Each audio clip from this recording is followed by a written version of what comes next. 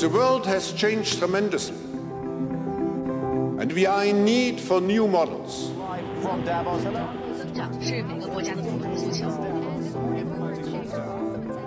Sometimes you see the world's not necessarily heading exactly the way it should, not only for your own company, but for the greater good. And that's when dialogue becomes really important. That's when you talk.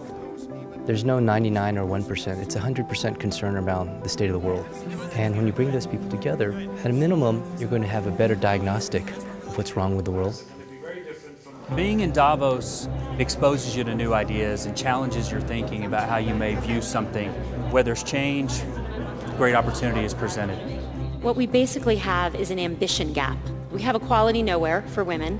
Why not use the talents of the entire population to address the very considerable needs this world has? Do you think those gathered in this room can be bold enough on these critical issues? It's all about job creation, what governments should do or what businesses should do to make sure there will be more jobs. How do you really actually create jobs? Growth doesn't come at the expense of financial responsibility, social justice, and full respect.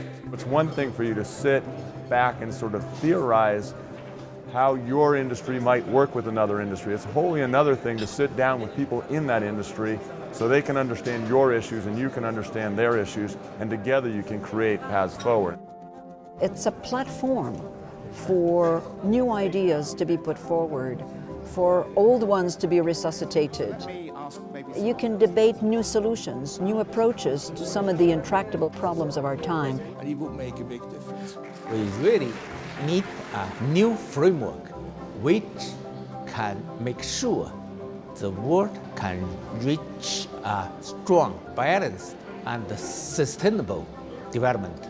Davos is strongest when it is opening up the process to a moral conversation. You have to be an inclusive leader, which means a willingness to take inputs from all sorts of different places, different people, different perspectives.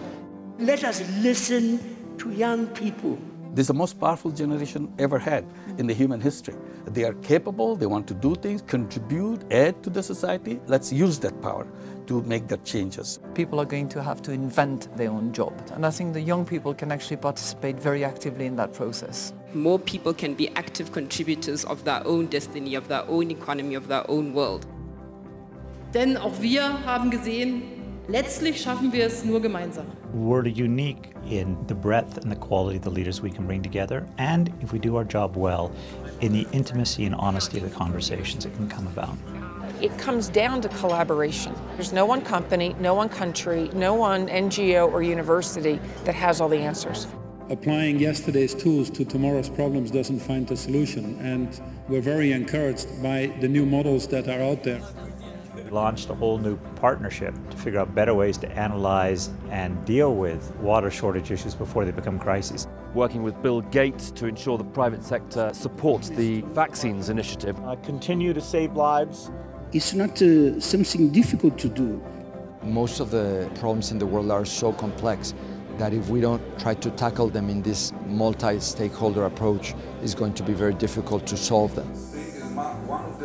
This is not the place to actually implement or execute something we agree upon. This is a place to come up with an idea. Implementation is each individual.